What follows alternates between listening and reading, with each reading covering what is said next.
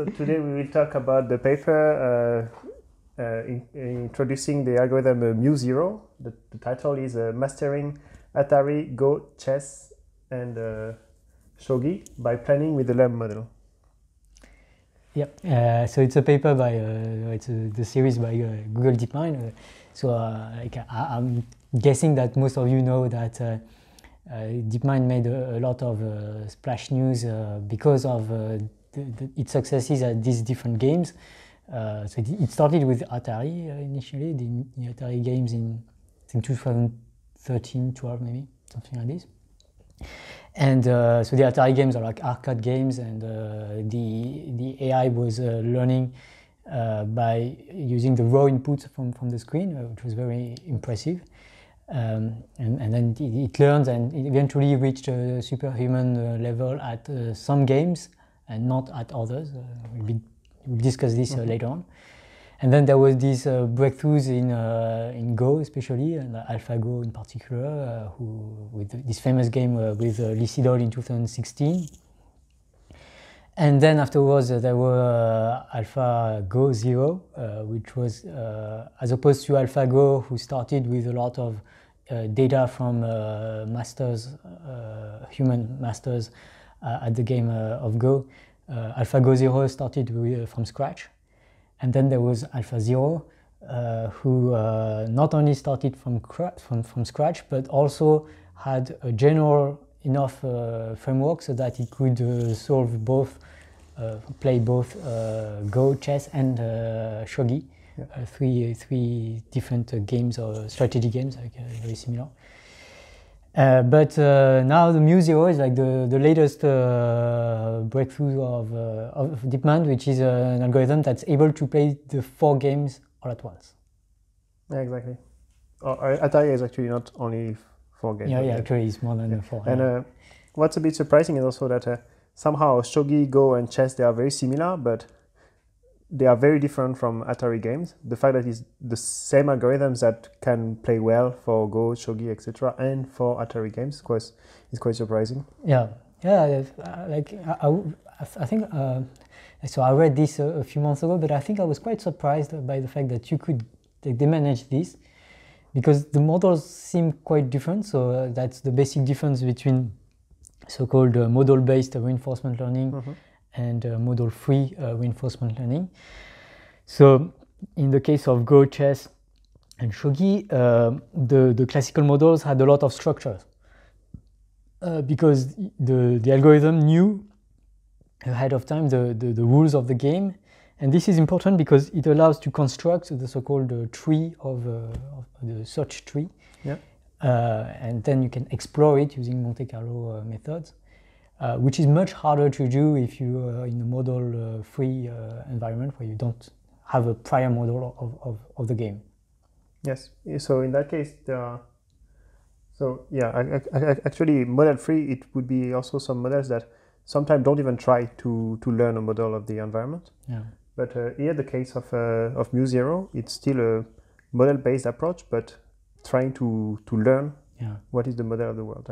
So the way it works is that the neural network that is used to predict the future reward and predict the policies, what move to do, it also has an internal state that has the role of representing the environment, and also in a way that this internal state will predict for possible actions taken, how this internal state will change.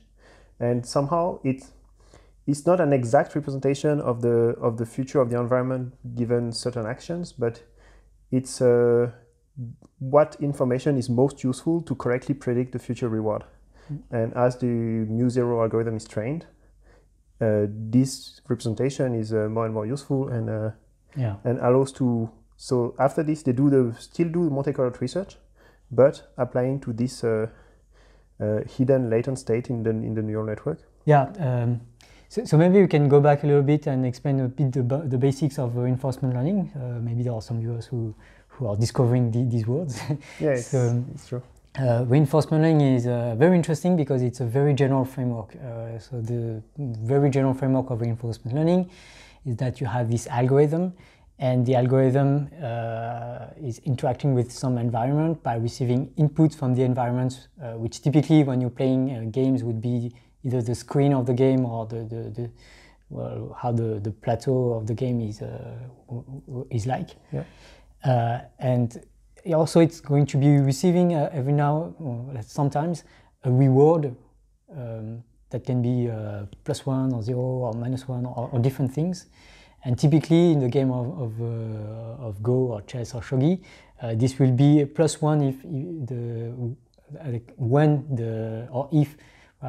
the algorithm wins a game, and -1 if it loses the game. But what makes these games hard is that most of the time you don't receive any rewards, and the same also for Atari games. More generally, you have this framework where you have this interaction. The algorithm is making some actions, so it's saying things essentially. So typically in the game of Go, it would be saying, "Oh, I'll put a pebble on this position," and it then receives observations from what the plateau is like, and potentially rewards at any given time. Mm-hmm. And this is very interesting because it's a very general framework in the sense that you can think that what we humans are doing, in a sense, is quite similar to this. Like we have all of these sensory input from our eyes, from our nose, and so on at every instant. We also have some reward, like sometimes we feel happy, sometimes we feel sad, sometimes we feel angry, and so on. And then based on this, we have some mechanism, some decision-making mechanism, mostly in our brain, that pushes us to undertake some action. Mm-hmm. And what's interesting is that the way you can think of ourselves doing, even though we're not always doing it perfectly, is that the way we're going to choose the action is usually so that we can maximize some kind of rewards we're going to get in our brains. And that's the same for the algorithms. They try to find patterns in the way the rewards are given. And typically if they observe that whenever they do this, they get a reward, then they will learn that this kind of action is the kind of action that gives them rewards, so Mm-hmm. they will repeat it more likely. Yeah, and they will also, in the case of reinforcement learning, also we can expect algorithms will try to reach states in which there is more reward to gain. Yeah. So I don't know, for chess, for example, there are state of the game that even though they are far from a victory, they are much closer to a victory, and this is what a reinforcement learning algorithm will learn. And it's the same things as for us humans. Even though most of the time we would take decisions that make us happy on the moment, like eating right now is important for me because I will feel good, it's time for lunch. But a lot of the decisions I take are also pushed forward to the future, and I'm doing this right now because I know it will lead rewards for far future, and this is the problem of reinforcement learning. Yeah, and so in the approach of mu0, but very commonly in most of reinforcement learning, you have different key objects. Like one of them is the value function. So sometimes called the value function is like if I'm at this given state, then what's the expected rewards I will get later on if I keep playing as I'm playing, something like this. So that's the value function. If you know this is critical in chess or like in board games, because you don't get the reward immediately. So whenever you play, you just try to imagine how the future states of the game will be, but it's not going to be the final state because you cannot compute all the way till the end. Yeah. So one action would have a high value, either if it gives you high reward right now, or if it brings you to state of the world where it will lead higher reward later. And then there's the important object, which is the policy function. So the policy function is telling the agent what it's going to be doing at any given stage of the game. And like you might think that at first that it's a bit stupid because it knows what it's going to be doing. You could imagine this. But a lot of the problem have to do with approximations, because you can only know an approximation of what you're going to do next.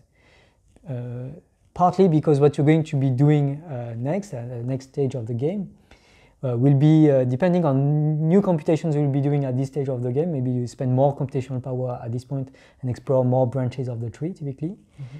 And so what you plan right now on what you're going to plan later on is only an approximation of what you're actually going to do later on, which is, I think, interesting to think about, and also a key aspect of mu0 in particular, because what mu0 is doing is that it's always trying to predict what it's going to do later on.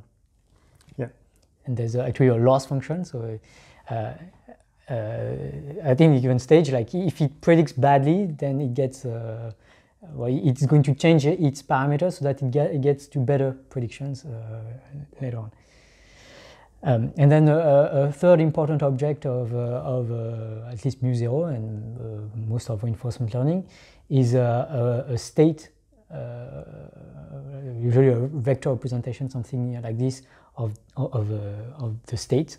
So, and this is trying to capture everything that's relevant, at least in the case of mu0, everything that's relevant to do all the other computations. So you can think of the state of mu0 as a compression of all the information that mu0 has received in the past, that's trying to describe how the game is like. Yeah, and I think it's more than just the state of the world, a representation of the state of the world, but also a model that describes how the world evolves when you take actions. Yeah.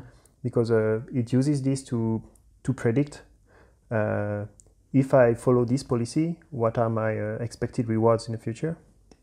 And that's so it not only needs to know the state of the world right now, but what will be the state of the world given sequences of action that it will take. Yeah, yeah. So somehow in this state is also sort of encoded also, like somehow also its future actions and how they're going to impact. And the key aspect of the learning part of all of it is how do you compute these different objects. So typically, like for instance, the state is going to be computed based on observations that you make and rewards that you receive. And so there's a function that's going to transform observations into a state of mu0. And this function is going to be a neural network typically. And it's going to be parameterized by the weights of the neural network. And you want to learn the right parameters so that you get to a good state representation. And then there's another function that takes the state and then computes the action to be taken, for instance. Mm-hmm. Similarly, this function has parameters and you want to optimize them. And you want to optimize actually all the way, everything all the way. And so you have all these parameters that you're going to learn based on, well, typically how well your prediction is close to what you end up playing, things like this, what your estimations of the future rewards you're going to receive are close to the actual rewards you actually received, and so on. Yeah, and so that's a very, in the end, like it may seem a bit complicated. There's a lot of objects, but like then it's like just basic tools that are just combined together. And I guess what's surprising is that it works that well. Like for a long time, there seemed to be a gap, and it's often said like clearly the game of Go, the game of chess, or the game of Shogi, or like very specific settings for reinforcement learning. It's like not the general reinforcement learning that you want to be doing, for instance, for self-driving cars or for recommender systems. But like this paper shows that like for environment more complex already, like the Atari games, where you don't have a clear model of what the game is like, then you actually make a lot of progress using this kind of learning. And well, I guess a question is like, how far can you go along this way? Yeah, so definitely the way this model is able to generalize to more types of game, it makes us think what else can it generalize to, and does it generalize to perfectly recommending the videos on a recommender system? Yeah. For getting you to engage at most possible with the platform. Yeah. Yeah, yeah, so it's really clear. Yeah, maybe before getting into this, we can discuss the limits of the game, of Mu0, of the reinforcement learning algorithm, because it performs superhuman at many games. But weirdly enough, it's I don't know if it's weird, but it actually fails to do human level performance at some games. I don't remember all the games, but one of them is Montezuma. Yeah, I think called Montezuma Revenge. If I understand the game well, you need to navigate through a kind of maze, which also has a lot of devices to trick the player and that are dangerous to avoid in the environment. And you need to go in such part of the maze, pick up a key, go in another part of the maze, open the door with the key you have collected, and find your way through this complex thing. And I think I understood yesterday from our discussion that the reason why this Mu0 does not correctly learn to solve this game is that there's too much distance between picking up a key at some corner of the maze and going to the other corner to open the door.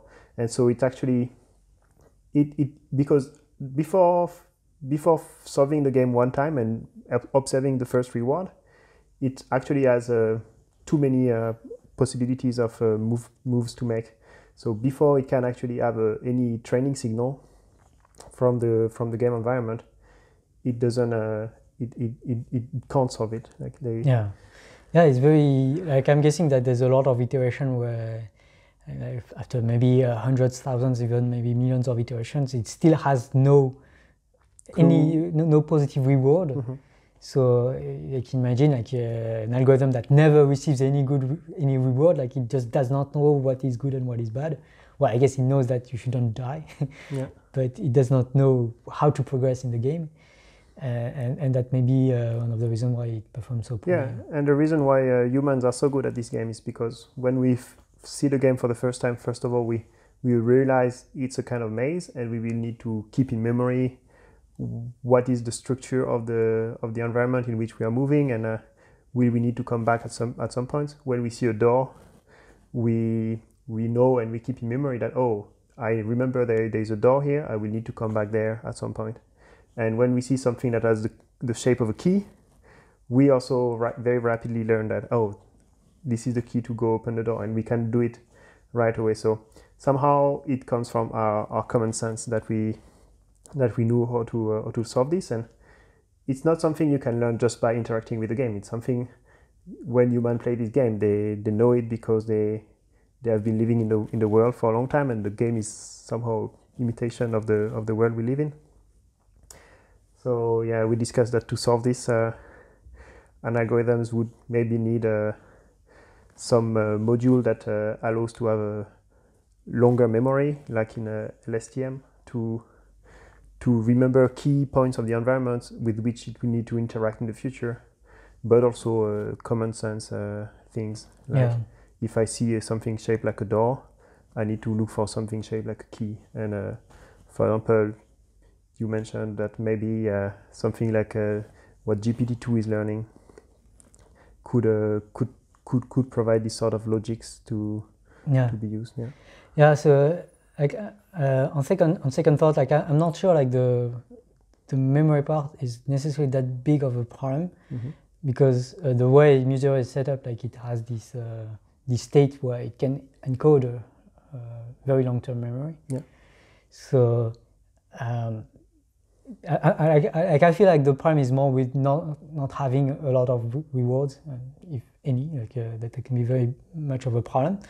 Whereas I think if a human plays the game, whenever it gets a key, it will update, it will receive an inner reward, something like this, and it will at least think that this has probably an important probability to be much more beneficial, much more positive than just running and doing nothing on the screen. And I would guess that if you have these sort of local inputs and say, yeah, that's good, you just have this teacher that says, yeah, you did something good here, and give you a bit of reward, then maybe Mu0 would get quickly good at Montezuma's. revenge. Yeah, and what's interesting is if you think about why we humans, when we're playing these games, whenever we get a key, we get a bit excited, like we feel like we've made some progress. Exactly, yeah. It's because like well, all games are like this. Like whenever we play a game, and I guess whenever we like our parents or our brothers or whatever, like our surrounding, like encouraged us when we did this little thing, and also like there's a whole code with the way games are set up. There's a, like we said, like there's a lot of things that have become learned by video game players. Like for instance, if you hit something and then the character is blinking on the screen, probably it's not good. But how do you know this? Well, because yeah, in most games that's what happens. And maybe if typically the algorithm that MuZero had played other games where you had more immediate feedbacks, maybe if it started with Mario or something like this, where the game is simpler, I guess, then it can learn the value function can learn that well, if you get this, then the expected future reward is going to be slightly larger because you got the key. Or like in Mario, maybe you get a star or whatever. Then maybe you can use this in Montezuma's to say, yeah, I should search for keys. And yeah, it will accelerate its learning.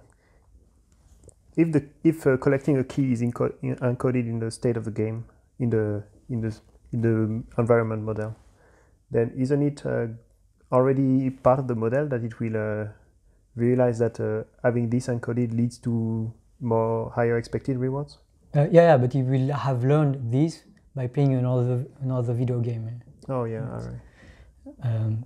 Yeah, I'm guessing that's what happens for humans. Like every video game we play, makes us better for a lot of different video games. Yeah, but we also discussed yesterday the fact that well, when we see a door and a key, like we humans tend to think that maybe the key is useful to open the door. And this is a common knowledge, common sense that we have because, well, we open doors every day, at least I use my keys every day. And so it's like, yeah, we have a lot of data about this. Whereas MuZero had no data about this, so it was much harder for it to know about this. And yeah, maybe if you want a reinforcement learning algorithm that's good and that quickly learns to play well at a lot of games, maybe it will need also to have such common knowledge. And it's even more important for something like YouTube. If it wants to recommend robustly beneficial videos, it needs to understand what makes a video robustly beneficial, what are the signals that it's not getting directly, but it could infer from the equivalent of getting a key, like maybe the user. I don't know what a good user does when he watching a very good videos. Maybe he comments and maybe he goes on Wikipedia. I don't know if there's a way for YouTube to know that the user has gone just afterwards on Wikipedia. If you use Google Chrome, I guess so. Yeah, if you use Google Chrome, yeah. So yeah, maybe this is a sign that there's something positive about the video, but maybe this has to be learned in some way. And we talked about transformers because transformers are interesting because transformers, especially GPT-2, are these. So transformers have been invented, I think by Google in 2017, something like this. And they are a model to do natural language processing.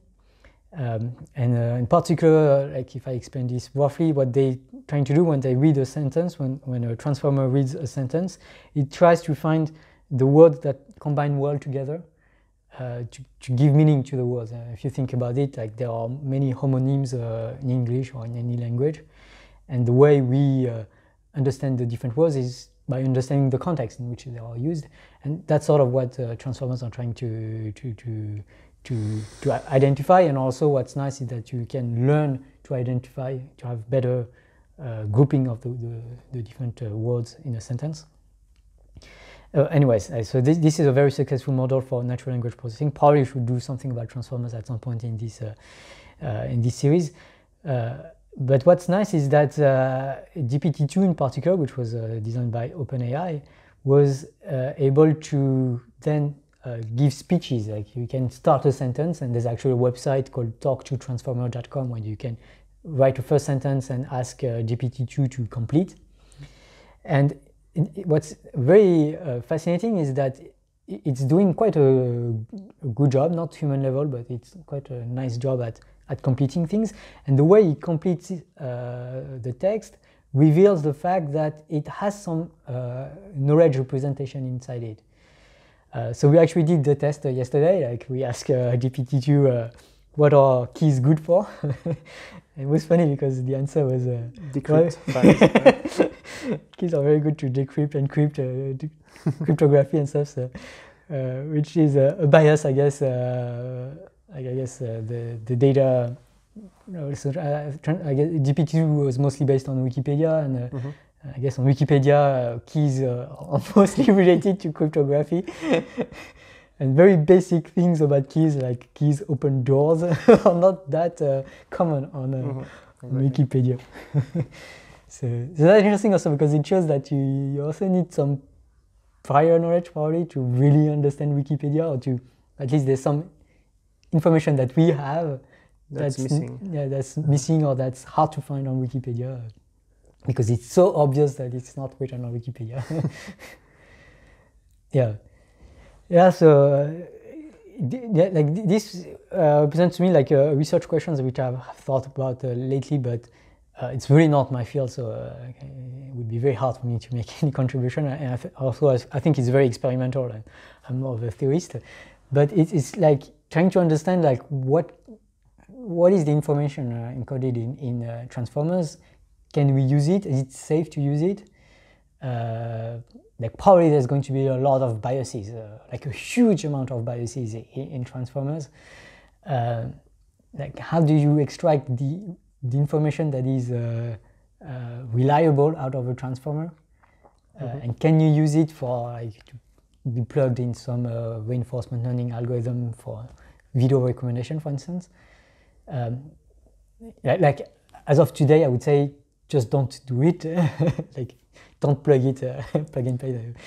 I didn't hear any gender biases related to GPT-2, but like for example for Word2Vec, we right away heard about doctor minus man plus woman equals nurse, and this was quite problematic in terms of gender bias. But I didn't hear that for GPT-2. I didn't hear it for GPT-2, but I didn't mean like gender biases in particular. I just mean biases like if you ask a GPT-2 what are keys good for. Arguably it's a bias. Like it's not the answer you would expect if you were talking to a human at least.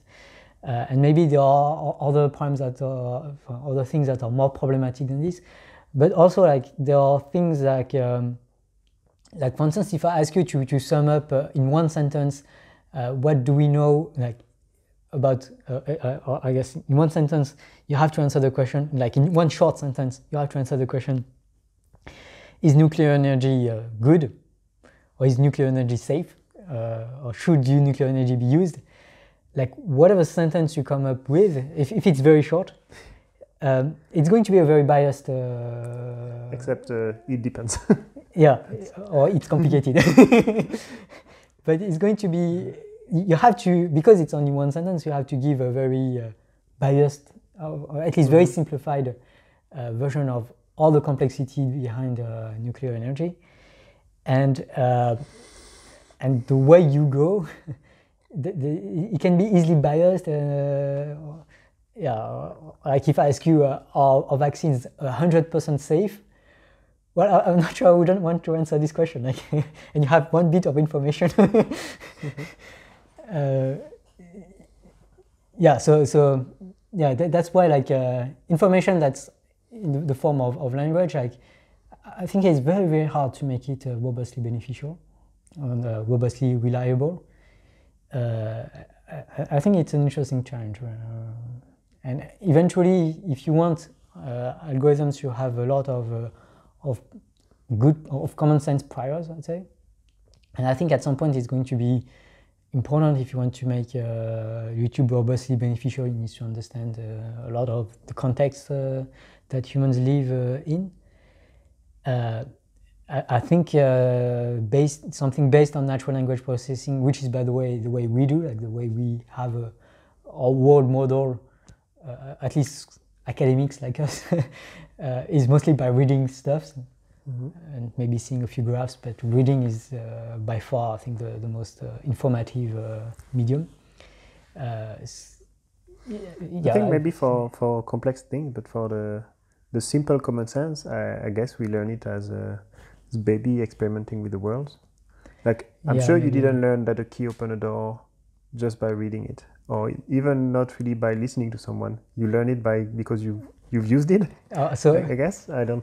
So you depend which door. Like this door back here, yeah, but cryptography doors. Yeah. Okay. The fact. Yeah. This I read. I guess it depends on a lot of information. But I guess for an algorithm, like it's not clear what is the best way. Like I guess another way to learn a lot about the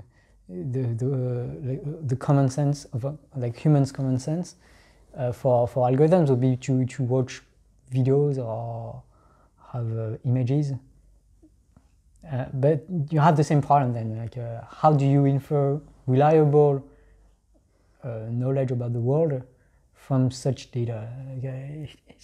Like I feel like it's a bit of an overwhelming question. I haven't thought about it enough, I guess, but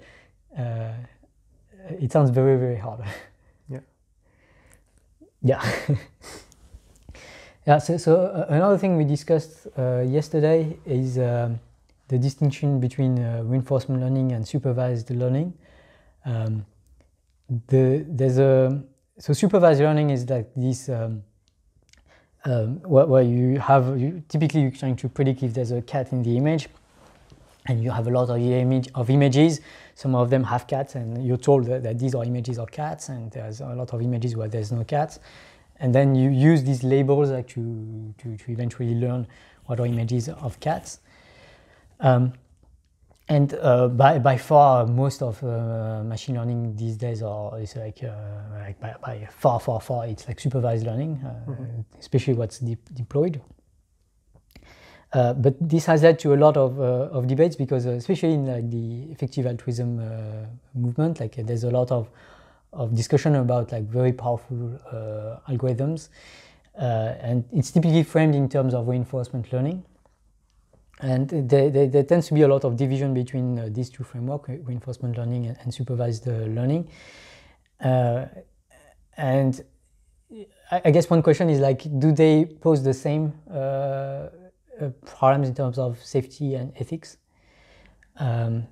I guess that would be an important question for us. Like, is it like when we're working for supervised learning, are we also work for the safety of supervised learning?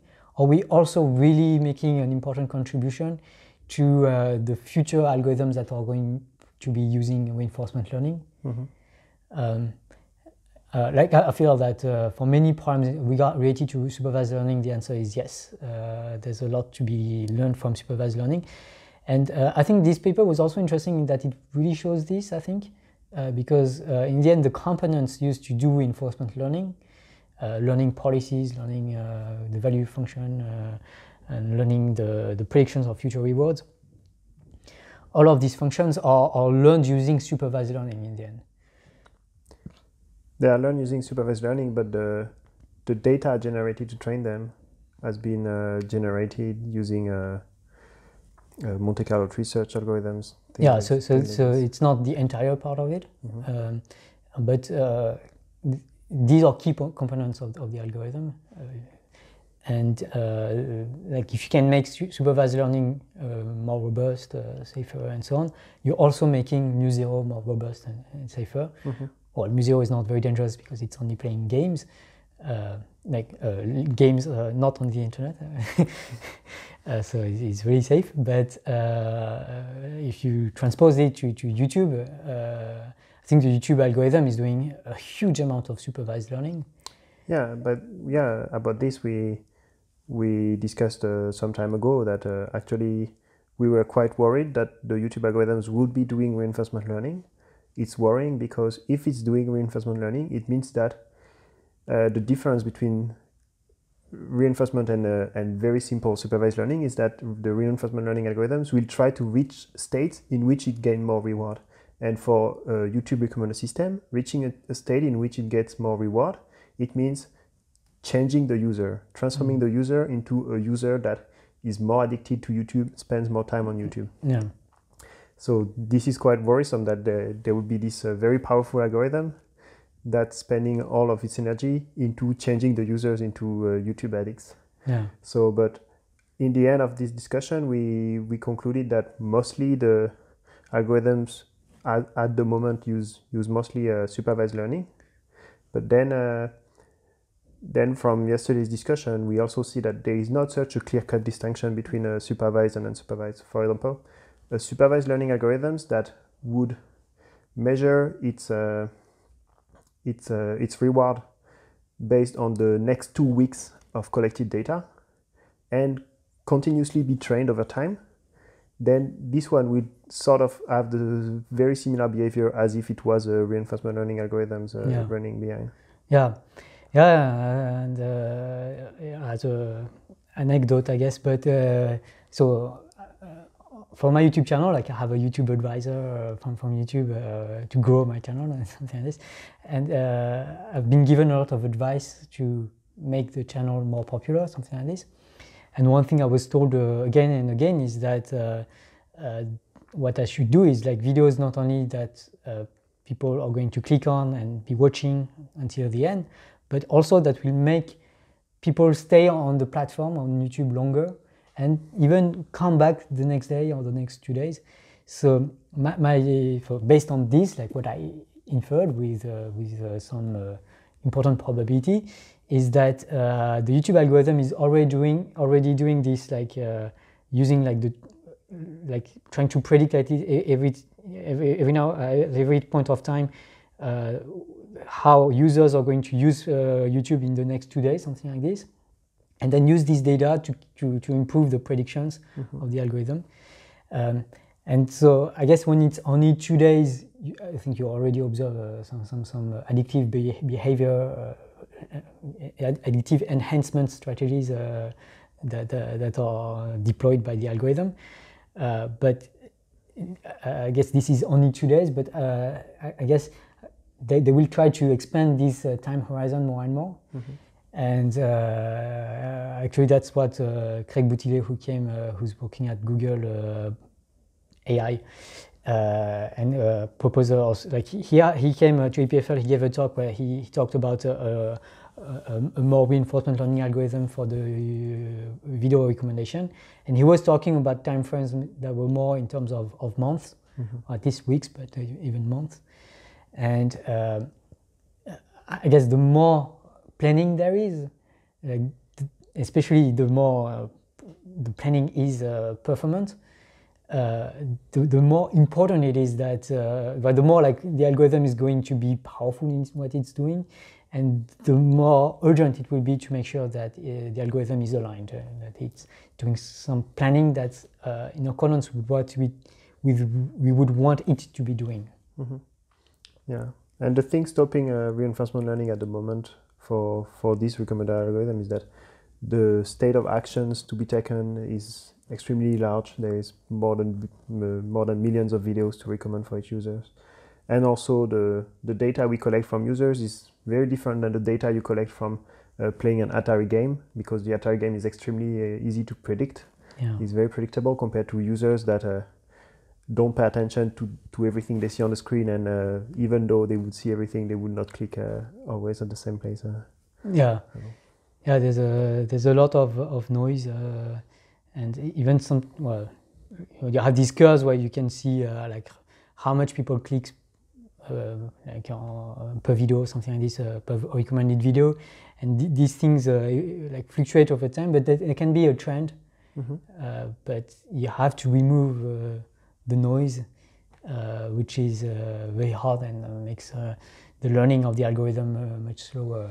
It's much harder to learn when you don't have clear signals Like you can imagine doing your PhD and your supervisor like on one day say, and then they say, oh, it's awesome, and then they say, oh, actually no. Well, it's better to have clear signals for learning, and that's not what the YouTube algorithm is receiving. So how do you see the future of reinforcement learning? Yeah, so what I expect is that we asked this question yesterday of when will Montezuma revenge be beaten by algorithms, and then as we also discussed the several ways to do it. I expect that we will be quite surprised and of when it will come, similarly to the way people were surprised that Go was beaten much sooner that experts were expecting. Yeah. The history of reinforcement learning, I think it's like a bit the history of AI as well. Like there has been winters and and periods of excitement, and over the last decade, I think there has been it's quite unarguably a lot of spectacular breakthroughs in reinforcement learning. Things that, like especially AlphaGo, like nobody was expecting AlphaGo when it came up. And people were predicting like it would take decades to beat humans at the game of Go. So this is a reason to be to expect a lot of new breakthroughs. But on the other hand, I think there's there has not been that many real-world applications of reinforcement learning so far. So it's still questionable, like how fast are we going to move from these game playing algorithms to things that are actually deployed, and like we talked also about self-driving cars in the previous podcast. Like the more I think about self-driving car, the less I'm excited about this. And I'm not sure I would be really excited about reinforcement learning being used for the YouTube recommender system. Is reinforcement learning really crucial for self-driving car? Because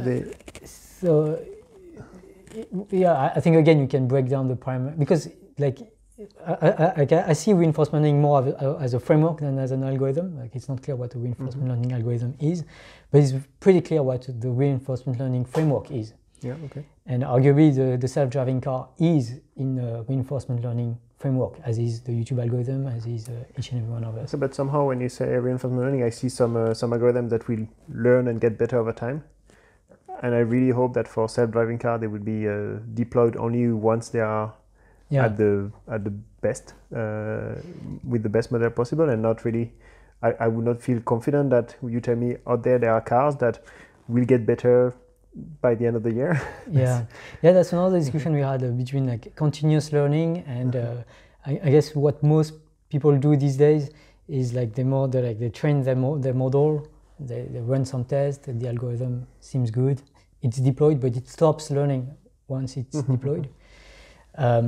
There's one problem with this is the problem of evasion attacks, because if the algorithm has a vulnerability, then it can be exploited indefinitely when it's online.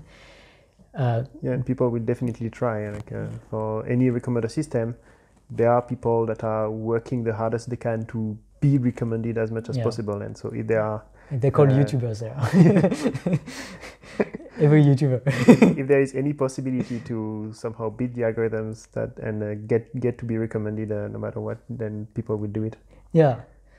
So this approach of like interrupted learning, I don't know how to call it, like algorithm that stops learning when they're deployed. It's not perfect, far from it, but I still feel it's safer, given what we know today, especially about poisoning attacks, than what I would call a continuous learning algorithm, an algorithm, even if it's doing supervised learning, but it just keeps doing supervised learning with the user's inputs typically. I think this is very dangerous actually because of poisoning attacks. Maybe it's a way to fight evasion attacks, but I'm not very hot on these algorithms being deployed. I think it's very important to keep in mind that these algorithms that keep learning, they will change over time, and they may have passed tests in the past. This does not mean that in the future they will pass the test again if they were exposed to a test. So yeah, I think it's yeah, I'm leaning towards a lot more safety. And let's not rush the deployment of these algorithms, I would say. Okay, unfortunately, it's not our choice to make right now. And yeah, when you ask me what I expect for the future, so first of all, better techniques that will allow to beat more difficult games requiring some common sense like Montezuma, but also I would expect that maybe within 5-10 years, most recommender system will also get better at doing reinforcement learning. So pushing even further the boundary of how far in the future the algorithm is predicting it will have impact on the users to increase its reward function. So yeah, I'm quite confident that this will be deployed already. Yeah, I'm guessing like algorithms are going to gain more and more. I think these days the limits or the frontier is like very better world model and better and better planning capabilities. And yeah, I think they're going to gain more and more of this. And that's, I guess, a good aspect, but yeah, if they can be robust as well, that'd be good. And beneficial. And beneficial, yeah. Cool. Cool, thanks. So I hope you've enjoyed this video, and I hope we'll see you next time. Next time we're going to discuss a paper I wrote called A Roadmap for Robust End-to-End Alignment, which I think is a good paper, but I'm a bit biased.